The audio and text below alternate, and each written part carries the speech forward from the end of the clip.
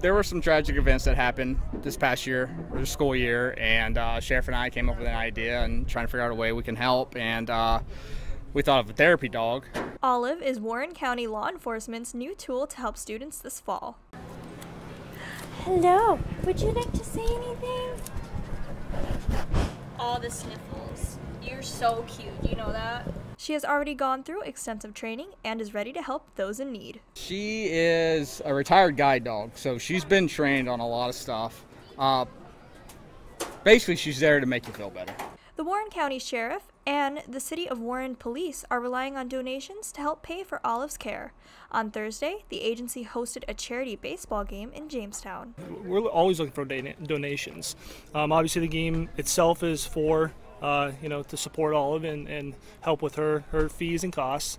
The Sheriff's Department is, will take donations. As of late, there has been a negative stigma surrounding law enforcement, so by having Olive, the department hopes to break that. So far, they are already seeing results.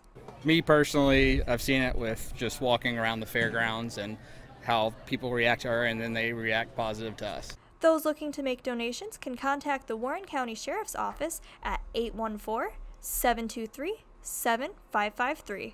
Alyssa Wright, WNY News Now.